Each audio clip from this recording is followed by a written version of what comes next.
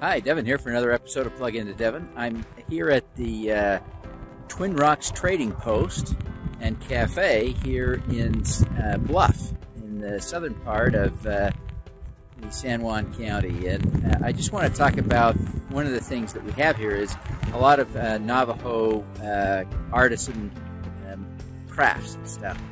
And I want to just celebrate the industrious, hardworking, bright and capable people that Navajo are.